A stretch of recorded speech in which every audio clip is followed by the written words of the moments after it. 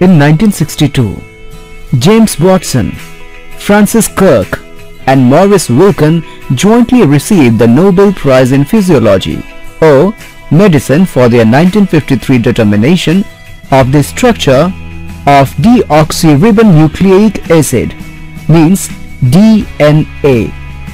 Wilkins' colleague Rosalind Franklin, who died of cancer at the age of 37, was not so honored because the Nobel Prize can only be shared by 3 scientists. The molecule that is the basis of heredity, DNA, contains the patterns of constructing proteins in the body, including the various enzymes. A new understanding of heredity and hereditary disease was possible once it was determined that DNA consists of 2 chains twisted around each other, or double helixes of alternating phosphate and sugar groups, and that the 2 chains are held together by hydrogen bonds between pairs of organic bases, adenine A with thymine T and guanine G with cytosine C. Modern biotechnology also has its basis in the structural knowledge of DNA. In this case, the scientist's ability to modify the DNA of host cells that will then produce a desired product, for example, insulin.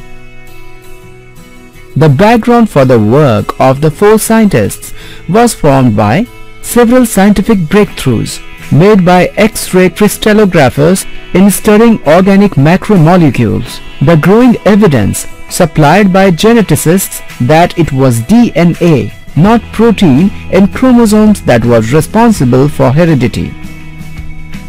Erwin Chargaff's experimental finding that there are equal numbers of A and T bases and G and C bases in DNA, and Linus Pauling's discovery that the molecules of some proteins have helical shapes, arrived at through the use of atomic models and a keen knowledge of possible disposition of various atoms.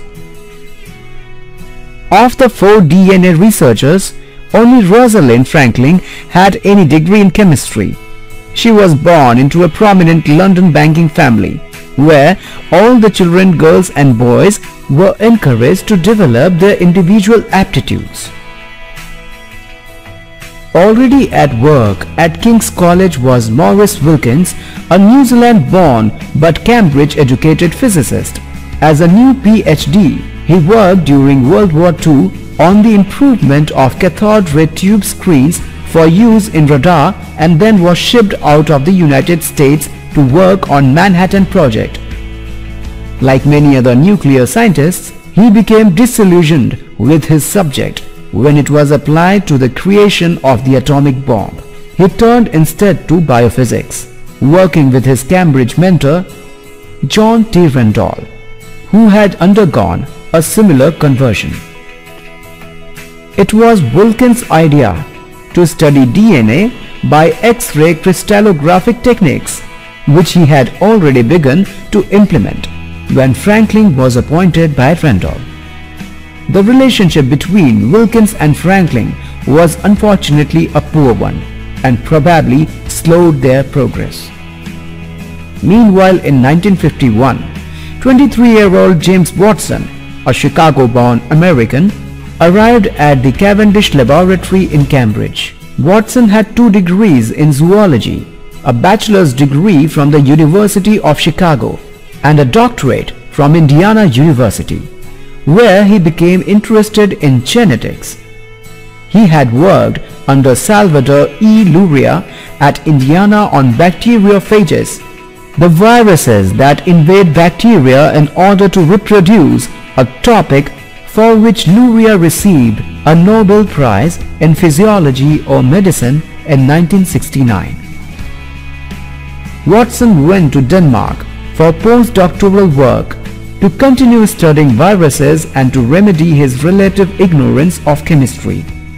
At a conference in the spring of 1951 at the zoological station at Naples, Watson heard Wilkins talk on the molecular structure of DNA and saw his recent X-ray crystallographic photographs of DNA.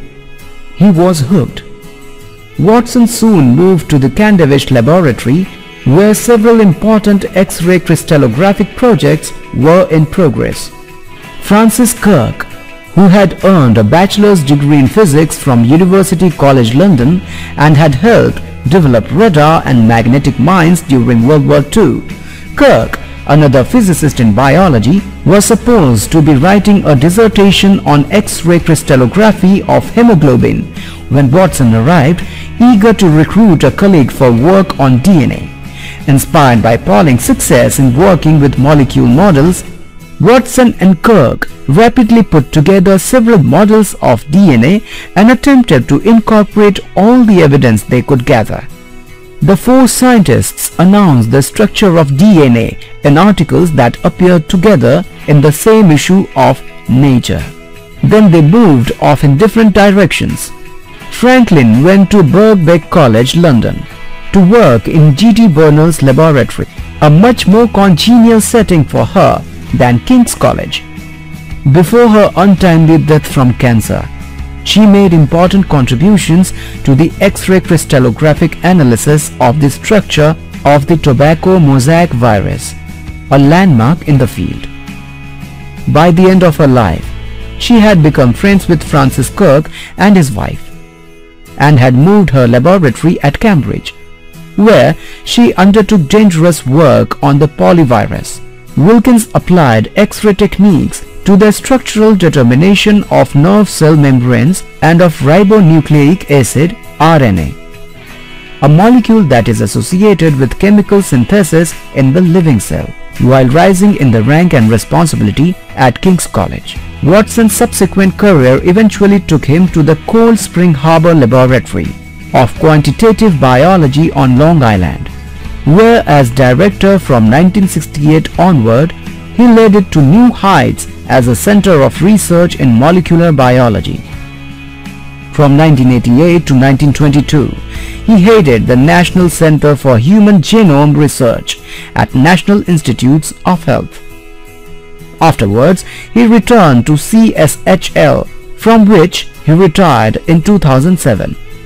During Crick's long tenure at Cambridge, he made fundamental contributions to unlocking the genetic code. After 20 years at Cambridge, with several visiting professorships in the United States, Crick joined the Salk Institute for Biological Studies in La Jolla, California. Thank you for watching Edupedia World. Please subscribe to watch more videos.